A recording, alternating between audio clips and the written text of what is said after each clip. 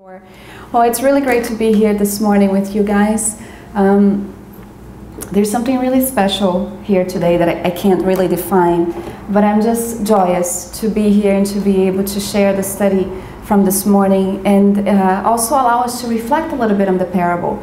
Sometimes we don't read a lot of the parables that are in the Gospel according to Spiritism or any other books that we choose, or sites, but it's pretty amazing how much we can get from trying to understand the parables. And so this morning, the Conscious Living offered an opportunity to review and study and analyze the parable of the talents and what it means and what we can take away and how we can reflect upon ourselves with the parable of the talents. So here is the chapter. It's chapter 16, the Gospel according to Spiritism, and the main aspect is it's about wealth and about employing the riches that we are given, and the topic is you can serve both God and Mammon. Now a lot of people don't know who Mammon was. I remember when I was 14 and I first read that, I said, wow, who is that guy, right? Who is Mammon? And in reality, here we have a definition in a painting that I thought was pretty cool to bring. It was done in 1909. The mammon in the New Testament of the Bible is material wealth or greed, most often personified as a deity and sometimes included in the 7 princes of hell. So here's the painting of the worship of Mammon.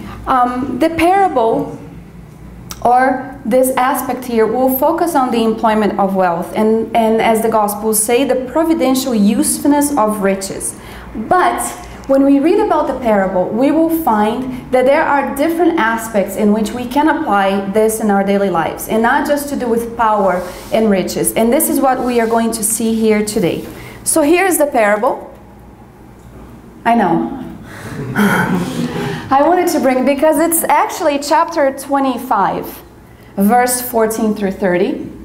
It's item 6 of the Gospel according to Spiritism.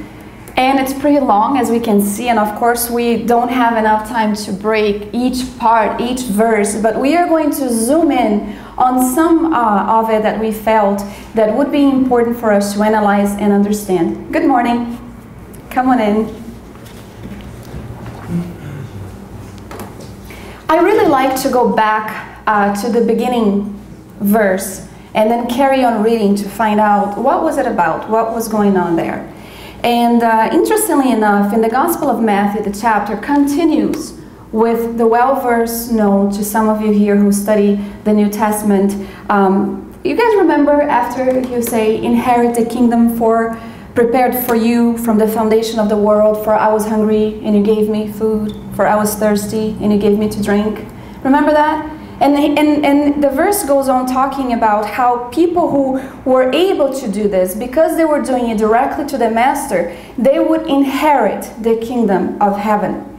Now, if we look at the very last phrase of this parable here, it says, let that useless servant be cast into outer darkness, where there will be weeping and clenching of teeth. And then Matthew continues on presenting the next portions or the next verses, talking about the inheritance of the kingdom of heaven. And how Jesus will say, every time you did something good, it's as if you were doing unto me. So while they're talking about the talents and how we are supposed to make use of our talents in service of others, he continues on talking about the need to be charitable. And the need to be of service to others constantly, as if we were to Jesus himself. And one person who actually was able to understand that comes to our mind in offering an example is Mother Teresa. Nobody here have to compare themselves to Mother Teresa, but there is a pretty beautiful part in which she actually was able to help a dying man. He was filthy, he was hungry, and there was no cure for him, there was no healing for him. And she took care of him, she bathed him, she gave him clean clothes, she fed him, and she offered him a bed for him to die with dignity. And when he looked at her and he said, what is your religion? She said, you are my religion. Because when I see you, I see God. And this is as close as I can understand to the continuing of this parable here, that we are not going to get into it right now. If we look into the parable, here's where we're going to start zooming in and breaking in, we are going to find some interesting points that in reality has to do with the pursuit of our happiness and our spiritual growth. Because as we spiritually grow, we find the essence of true happiness and what that means to us. First, much like the servant of this parable, we are all given a starting position. Right away, this is what we're going to say. So the Lord acts like a man who, upon having to make a long journey outside his country, called his servants and placed his property in their hands. And having given 5 talents to one, 2 to other, and 1 to another, according to each one's different abilities, he departed immediately. This is how the parable begins. So from here, we are going to decide in a green group, and you have no choice, that we are all given different starting positions in our life. Some of us have the abundance. We can compare ourselves to the servant who was given 5 talents. Other of us are given a more scarce reality, so we'll call it the 1 talent. But whether we were given 5, 1, or 2, it doesn't matter the quantity. In reality, we are going to find out that the parable has to do with what we have done with the talents. Our starting positions, our starting conditions is irrelevant in this case. And this is the beautiful part of it. In here, we are going to find that the person who got 5 talents, the one who got 2, and the other who got another, who got 1 here, we're not going to go forward yet, don't do it also. We are going to find that regardless of what they were given, all of them will be congratulated equally, because we are going to find out that the one who got 5 and was able to multiply, or the one who got 2 and was able to multiply, although the quantity is different, the consequence and the quality will be 100% gratified. And this is what we are going to talk about here. So if you are sitting here and you're thinking to yourself, well, I'm above average, I have 5 talents. I am in a position where I am in abundance. Don't pat yourself in the back yet, because the return is going to have to be greater than the one who was given 2. According to each one's ability is what we are going to find out here. There is going to be times in our lives where we are going to be given 1 talent, or some of us were already born with that, and we realize the difficulties and the challenges that we are faced. So what the parable teaches us is that we should do the best of it that we can with what we have been given in order to multiply. Let's find out exactly what this means. The Spiritist teachings will offer us some explanations on the parable of the talents. And some are different from one another, but the one that I really liked and I appreciated is in a book that hasn't yet been translated. It's called Therapeutic Parables from Alírio de Cerqueira. It's one of his very first books, so it's pretty good. And the analysis that he makes is that he says that the 3 servants, the one who got 5, the one who got 2, the one who got 1, and what they did with this represents our society today. So they're broken into 2 different types of service. Those who make up our society, who are diligent, who are hardworking, who carry out their tasks as expected, and those who neglect what they are expected to do. It's interesting that he says this, because even in the parable, Jesus offers us 2 different conditions, 2 different types of possibilities that we can choose from in dealing with the talents that we have been given.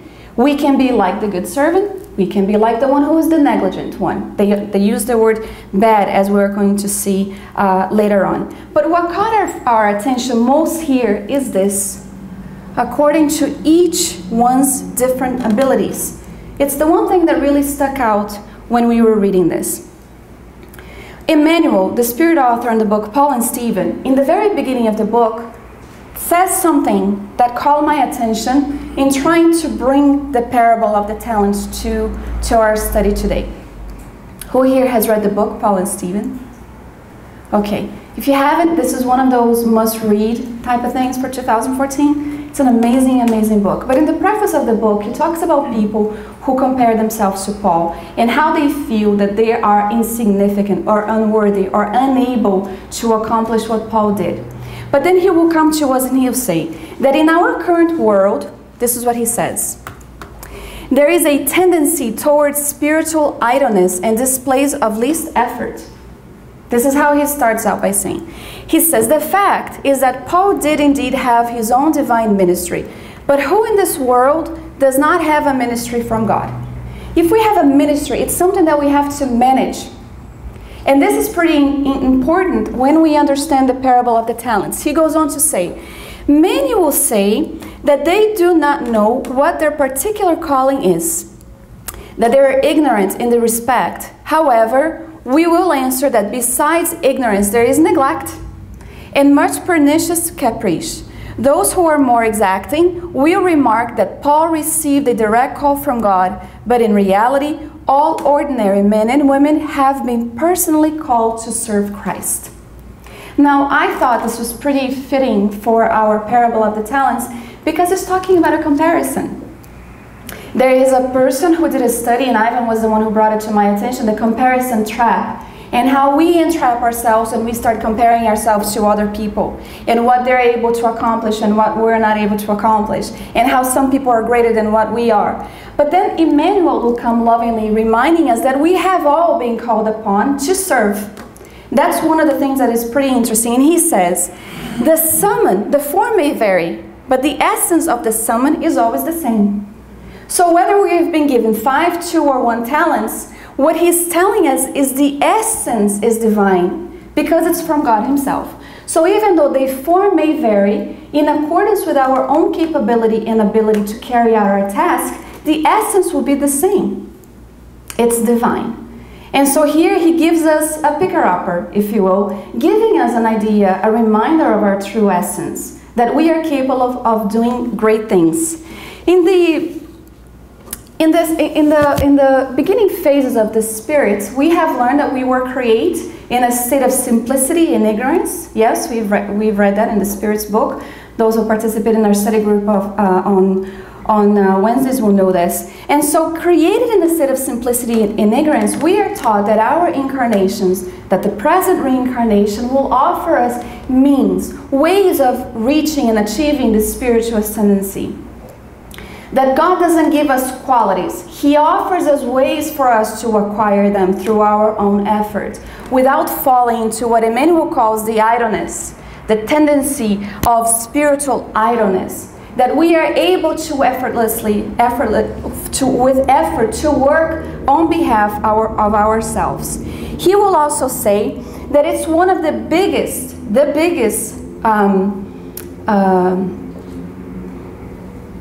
my God, I forgot the word completely, Portuguese or English. Caramba. I am so sorry. One of the biggest offerings or example that we have, or notion that we have of God's love, is exactly the fact that we have reincarnation to offer as the means and ways of getting this. But he will also say that because God is loving and justful and merciful, full of justice, Elcio, he will say that he will always give it to us in accordance with how much we can take and how much we can do. Now, if the form will vary and the essence of the summit is the same, it's always going to be in accordance with what we can do. God wouldn't be just if he was to give us more than what we could carry it out. Let me give you an example of this.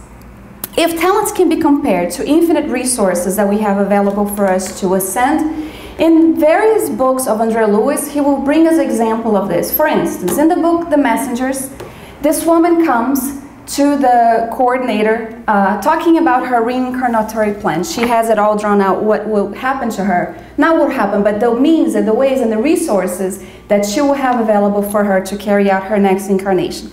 And she complains. She said, I have a complaint to make. I wish to change something.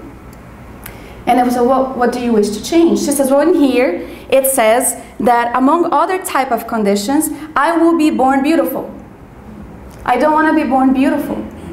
Because in all of my previous existences, I utilized my physical beauty for the excessiveness of sensuality, of using people, of not actually being able to carry out the duties. So I wish to go in a less favorable physical, favorable condition, less attractive, so that I don't attract the other type of vices that I did in the past. It's pretty interesting, her request, because we can consider somebody to be physically beautiful, somebody who is able to speak well, like Angelina Jolie, for instance, should be able to utilize that, be pleasant, call attention to people, attract them to do the work for someone else. What does she do? She's a United Nations ambassador. She works for the benefit of other people. And here's a beautiful lady who will go and talk about it and use her fame, her talent, to be of service to others. Here's somebody who understood what the usefulness of her talents are. So this is just so we can try to understand here. And here are other examples. Here's what we have the outcome of the people who utilized their talents, those who went out and gained 5 more, or the one who had 2 gained 2 more. And then we have the one here that we're focusing on, the one who dug a hole in the ground and his lost money. But here are examples that we have of people in our current society who used their talents in order to serve others. Here's Martin Luther King's question. One of life's most persistent, energetic questions is, what are you doing for others? This man, who knows him, Nick, is outstanding. Now this guy suffered with his disability in the beginning of his life, even questioning and arguing with God. How could he allow him to be born that way? And what is he doing today? He utilizes his talent to talk about the one that he used to condemn in the beginning of his life. He talks about God's grace. He talks about how God is utilizing him so that he can be God's arms and legs in the world. This is a very positive outview that he utilizes. He has a family of his own. He's married, has a baby, as we can see here. And add him on Facebook. Every single day there is something positive that he uses out of his fame. He is a man who utilizes his voice for the beauty, for allowing people to ascend, for the feelings to be touched. If you haven't been to a concert by Andreia, this is a guy who can't see people applauding him. He can hear them, but he can't see, he feels. Now he could have used his voice for something bad. He's got his own non-profit organization that he allows for some of the money that he makes to go towards too. So here's another type of service. And of course, we've already mentioned Angelina Jolie and what she's doing with her faith and with her talent and the faith and belief that she has that she should be in the service of others. In our present reincarnation, we can bring it here in certain fields, people who are in the field of medicine, and ask, what are they doing? Are they using their talents to save lives? Or are they doing it to destroy, promoting euthanasia, abortions, non-judgment in any way? But we have to bring these questions here. If we're given intelligence, are we promoting it, putting it into service to come up with ways where we can benefit, make it benefit for others? Are we using it this way? We see kids, the new generation of kids that are being born, that are highly intellectual, already finishing college level classes in high school, that are looking for ways to promote ways of coming up with clean drinking water for less fortunate countries. I've read about this girl who was able to do this, and so many other things where they're hoping to come up with cure for cancer and so many other illnesses out in the world. So the problem with the talent, the one who has been given a talent, is a problem that we have to bring it to ourselves. Are we burying and hiding our talent? What does this mean in today's world? Our capacity to work, our capacity to utilize our intelligence, taking care of our family. If we've been given a family where we are able to grow from love, are we neglecting our responsibility and running away from our responsibilities, or are we truly there, doing what is expected of us, taking care of our body? People don't often realize how much they should be taking care of their body as well. Nowadays, there's more people more aware of the need to take care of their body, and even the use of power and money, which is what the chapter focuses on. Power can also be seen here in maternity and paternity. People who have kids have power over their kids. What do they do with this power? People in the company, who own a company, how do you treat your employees? What do you do? Do you humiliate, or do you act like a leader, allowing them to grow professionally and personal? So these are questions that we can ask here. On another case, we decided to bring an example of somebody who utilized his talent negatively. And the interesting thing about Leo Tolstoy is that he wasn't always somebody who was living in a society. If you read a little bit about him, he had a very strong calling he married his wife because of their sexual compatibility. It wasn't really out of love. And it came a point in his life where he felt empty. He felt that he didn't really want to carry it out that way anymore. He was writing some pretty interesting work. Some of you know Anna Karenina, the movie, and this is right before he died. He started having some moments where he felt that he didn't want to live that way anymore. And he invited his wife to live in a different way. And she decided that she wanted to be near the high society. And so he secluded himself to have a more spiritual awakening. And I think it's interesting because after he died, in realizing that some of his work led people to commit suicide, that his talent wasn't utilized for the correct way, in the spiritual plane, he decided that he wanted to come back and rectify some of the things that he had done with his literature. So he approaches Yvonne Pereira, who is a medium. 2 of her books have been translated. One of them is called Memoirs of a Suicide, because Yvonne Pereira had committed suicide many times in previous existences. And so she comes to this new existence hoping to allow other people to see the consequences of committing suicide and taking one's life. And so she attracted this spirit, not only the one who worked with her on Memoirs of Suicide, but Leo Tolstoy. And he writes a book with her in trying to rectify the talent that he used incorrectly by writing Anna Karenina, and trying to also bring a literature that would now compensate for alerting people on the need to maintain their lives, to not commit suicide. So we see that sometimes this awakening happens in the spiritual world. We get to the other side and we realize that we didn't use our talent correctly. And we ask to rectify.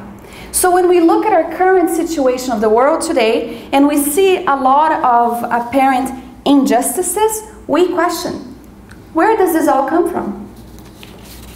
People who are born with physical disabilities, who financially struggle, who don't have a family, who are unable to have children, where does this all come from? And why have these opportunities been taken away from them? What were these people doing with their given talent? What are we doing with our present talents? And this is what we are going to ask here. So it's a beautiful story, and I really, really appreciate, if you guys have the time to search for this and talk to us about later, I really love the turnaround of Leo Tolstoy and realizing what he could do with his talent.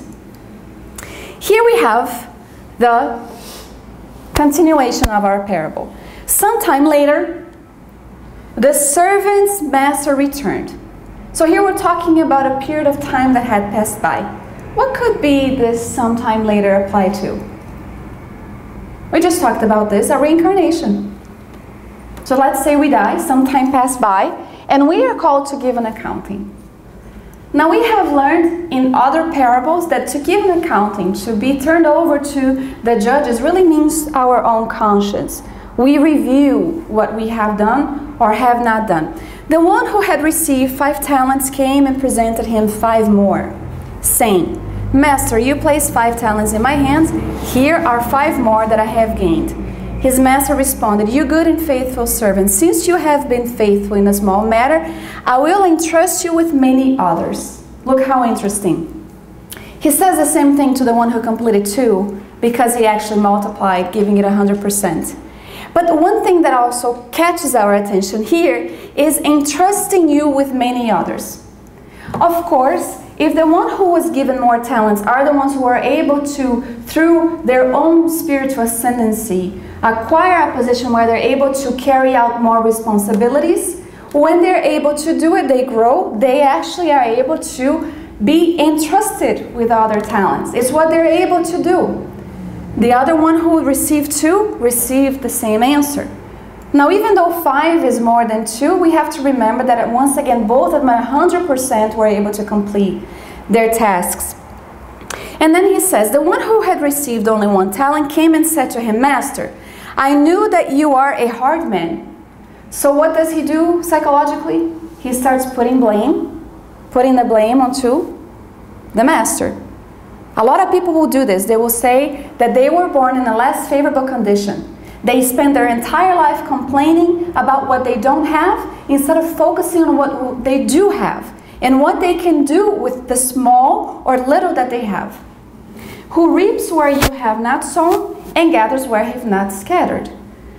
Thus, since I was afraid of you, this is also important, and I don't know why it's not highlighted, you hid your talent, I hid your talent in the ground. Here it is, I'm returning what is yours. So it's pretty significant here because we see the two different and distinct reactions from both servants. And we've already talked about this in the beginning. There is the one who diligently worked to multiply the talent and in return receiving more, where in the future incarnation they were able to receive, to carry out, to grow. And then the one who out of fears hides the talents.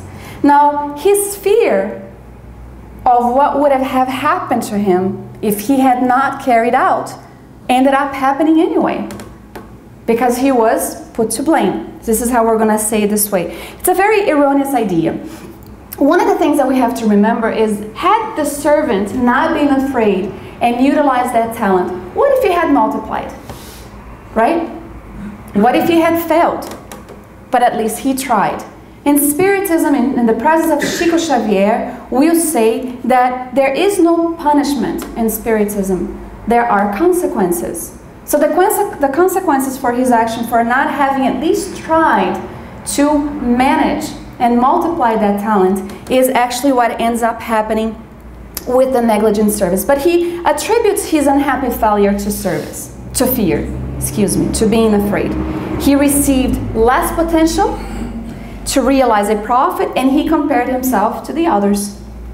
This is something else he did, and this is something that we do. It's a mistake that we often do. So Emmanuel in the book, Living Spring, will say, similar to what happened to the careless servant in the gospel narrative, there are many people who blame their meager resources for not being able to do what they want. So they remain idle, and they say that they're afraid to do anything. Here's the word again, idle. Emmanuel in the book, Paul and Stephen will talk about the current society and how we fall into spiritual idleness. And here he talks about some of us who will remain idle in saying that we are afraid to do something. And this is very common in our society as well. And we have to ask if we are those who are placing ourselves in a position of fear, remaining idle, paralyzed in our pathway towards spiritual ascension. The master answered him, you lazy and evil servant, you knew that I reap where I have not sown and gather where I have not scattered. Thus you should have at least put my money in the hands of the banker, so that upon my return I could have withdrawn with interest what was mine. There are ways to see this, but one that was kind of interesting was in a lecture that somebody mentioned that when they say you should have given to someone, to a banker, means that if we're not able to execute our talent, perhaps allowing someone else to, or work with someone else so that they can carry it out. So if my fear of speaking in public, and it's a talent I have, I would allow Susanna to do it, so that the work can be multiplied in service of others. He goes on to say, let this one talent be taken from him and be given to the one who has 10. For those who already have more will be given, and they shall have in abundance. This is something interesting as well, because whenever, God bless you, we place ourselves in the position of service, the abundance that we receive also is the assistance from the high spiritual world. Nobody is placed in this world to carry out certain duties, sometimes really hard, that makes us fearful, without having the presence of the good spirits encouraging us and guiding us and giving us the needed support. And this is something that we have to start believing in. For him who has nothing, even what he seems to have will be taken from him. This is what was said here. Let that useless servant be cast into the outer darkness, where there will be weeping and clenching of teeth. Now, I found this to be pretty harsh, right? But we just have to take a look at our world today, a world of trials and expiations. A world where people come and they're going to be tested. A world where they're going to be expiating for things that they did or did not do in a previous existence. Consequences of their actions, never punishment, is what we are going to see here. So, Alírio de Cerqueira Filho calls our attention to the word fear with the servant, where he felt fear. And he says that in the parable, the fear represents how people see themselves today, unable to carry out certain tasks, unworthy. People who have a very low esteem on their ability, or also in believing that they are divine, that the tasks or talents, whether they're meaningless to their eyes, but grand to the eyes of the master, if they should just multiply that one talent, they don't believe that they're able to do. And this is something that also caught our attention, because when we hide our talents, our fear of not being able to carry out, we actually let the opportunity of growth pass us by. And this is something that sometimes we don't think about. Sometimes we think that we are in a very accommodated position where we're not going to try to do that which is right in front of us, and in reality we are letting an opportunity pass us by of growth.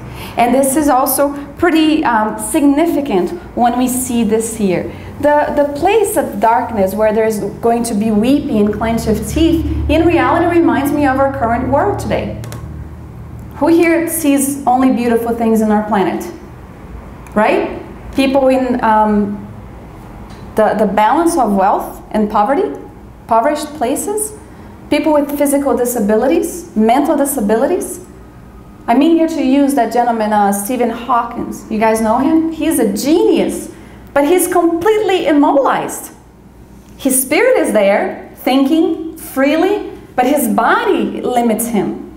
God knows what might have happened for that kind of consequence to be called upon him. But he's still utilizing his talent, whether it's good or not. It's his opportunity, and he's not letting it pass by, which is something else that we have to be careful of, judging people for what they're doing or not doing. And when in reality, we should be paying attention to what servant we are and what we are doing, instead of judging and putting blame onto other people as well. So if he had just focused on the outcome instead of the problem, perhaps he would have multiplied. And so we bring it here. When we focus on the problem instead of the outcome, should we just try to resolve it, we also become paralyzed. Similar to what happens to the careless servant in the gospel narrative, there are many people who blame their meager resources for not being able to do what they want to. Emmanuel here, we're just repeating. So they remain idle, and they are afraid to do anything, afraid of working, afraid of serving, of making friends, afraid of being disappointed. This is a big one. Who hasn't been disappointed before? Afraid of suffering, which is okay too, to feel this way, afraid of being misunderstood, of even happiness. Now we can take a look today and say that our present reincarnation is a collection of every past lives that we have had. So it's okay that we should be able to feel this fear. He says, under the pretext of being deceived by faith, they gradually become champions of uselessness and idleness. And then Emmanuel will say that the excuse of being afraid didn't work for the master, and it won't work on our behalf either. That we have to find the faith and courage to execute what is before us. And so I really love this message here. We are taught that we would never be allowed to reincarnate here, even though we may be afraid of all of this here, without the assistance needed for us to carry out our tasks, without the resources that we need. And so Emmanuel will say, if you have received a harder task in the world, don't be afraid. Make it your way of progress and renewal. Make the difficult situation your own personal way of progress and renewal. No matter how dark the road to which circumstances have led you, enrich it with the light of your effort doing good. Being good, being afraid was not an acceptable excuse in settling accounts between the servants and the master, and it won't be for you either. Now, there are many ways in which we can answer to the callings and the talents that the master has presented upon us. And the good spirits will tell us that there are other ways that we can be of service. While we are afraid of all of this, the good spirits in the gospel according to Spiritism, the mission of the intelligent person in the world will say that just by being in the presence of other people, we have an ability to put our talent and multiply it. Because if we're in the presence of people, we have an opportunity to do something good. Who here hasn't been in a situation, the Spirit is center, we look to the side, we see somebody in tears, we're able to offer a helping hand. If we see a beggar in the street and we are afraid to give them money because they might use it for drugs, we can give them food. We can give them a sweater if it's cold. We can always be in service of others, applying our talents. And so the infinite resources that they tell us around so that we can execute our personal growth. Now, he will say that even though we will be called upon to give an accounting, this also means that we have to learn how to manage. If we are serving, if we have been given a talent to utilize it, we have to learn how to manage. And we are going to answer for that as well. He will say, each person is a servant because of his or her endeavor in the work of the Supreme Father. And at the same time, a manager because he or she is the holder of enormous potential in the sphere in which he or she toils. Each intelligent being on earth, that's all of us here, will have to account for the resources that we have been entrusted upon us. Whether it's money, whether it's in the family life, if it's a difficult situation that we have been given to work through it as the presence of one talent, whatever the case may be, he will remind us that we have to also manage that talent that we have been entrusted upon. A reminder that wealth and authority are also in that category. Of course, the entire chapter 16 talks about this, but he will say that we also have to manage and give an account about the physical body as our sacred temple and how we are treating it, our physical health as a treasure, the opportunity of work, which is a blessing and a lot of people run away from, and the immeasurable patrimony of our own lives. And he will finalize saying that so that what we have been doing with the invaluable talents that lie within our hearts, in our hands, in our pathway, he's asking, what are we doing with it? Look after your own endeavor for the good before the Eternal One, because a time will come when the divine power will say to you, give an account of your management. So this is our study for this morning.